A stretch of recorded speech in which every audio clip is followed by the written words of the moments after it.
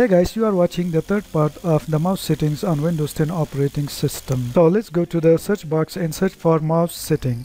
Click on mouse settings. I have already made a video on these settings, which is the part 1 of the mouse settings, and I also made a video on adjust mouse and cursor size, and that should be part 2 of the mouse settings.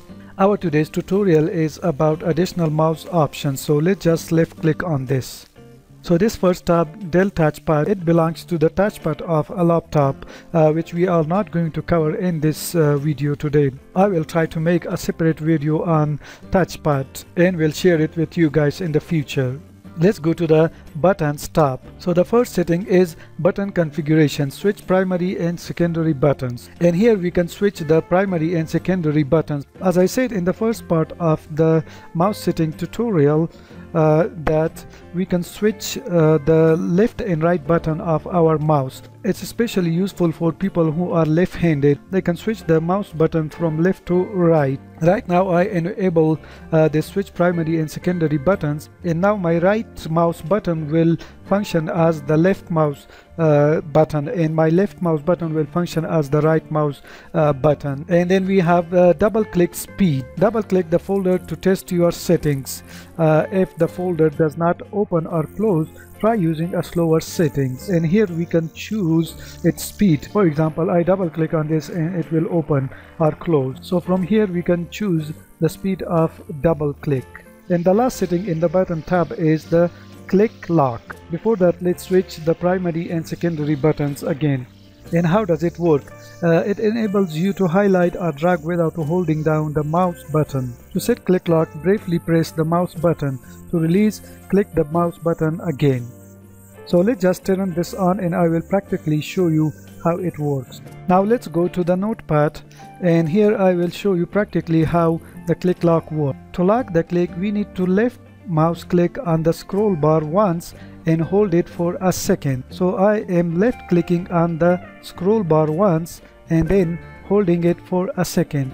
Now I need to let go the left mouse button. Now I just let go the left mouse key. The click has been locked now. Now if I move down my mouse, the scroll bar will also move down and we will be able to scroll down through the page.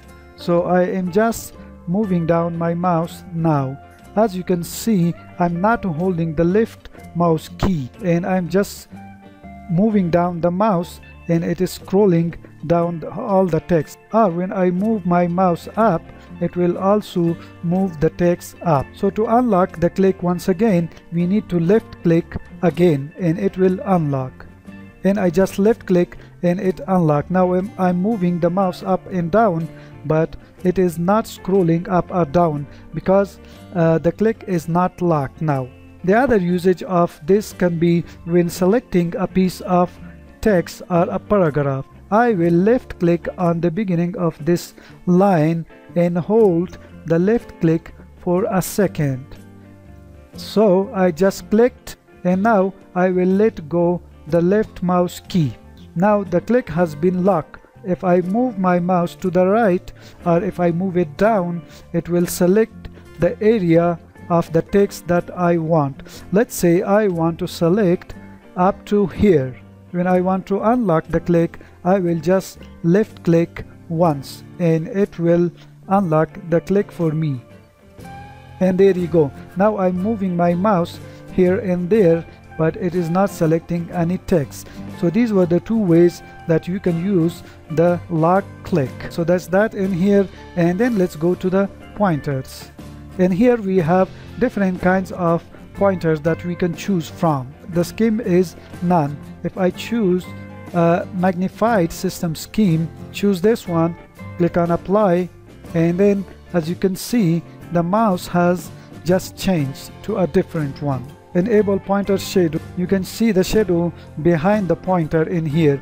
If I disable this and click OK, we cannot see the shadow behind the pointer. So our third tab is pointer options, and here we can choose the speed of our pointer. If I grab it to the right side, it will become faster.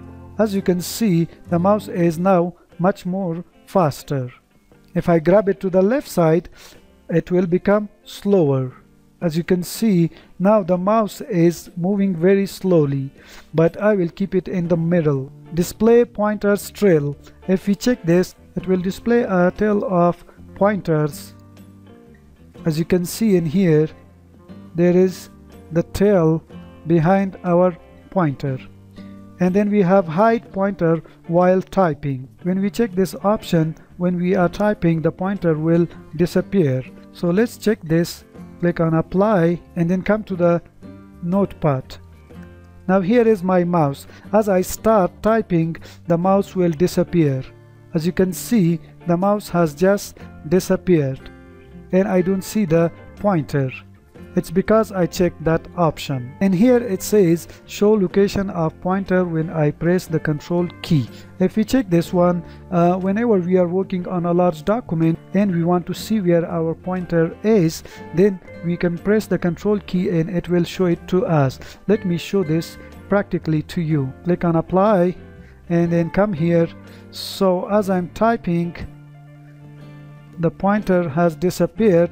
Now I want to see where the pointer is, so I will just click on the control button on our keyboard and there we go. It shows us where the pointer is. We have already worked with this option in the first part of this mouse setting series in here. As you can see, roll the mouse wheel to scroll multiple lines or one screen at a time. So we have already done that. Let's come to the hardware part. And here we can see if we have the updated driver for our mouse or not. So I will click on my mouse and then I can go to the properties, and here it shows general information. This device is working properly. Then we have another tab by the name of driver. So in here we can see the details about our mouse driver.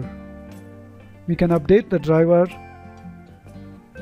We can disable the mouse from here, or we can uninstall our mouse device from here. And then the detail, and then we have events. So this was the third and last part of the mouse settings on Windows 10 operating system. I hope you have enjoyed the video. Please give it a thumbs up and subscribe to my channel for more video. I will see you guys next time.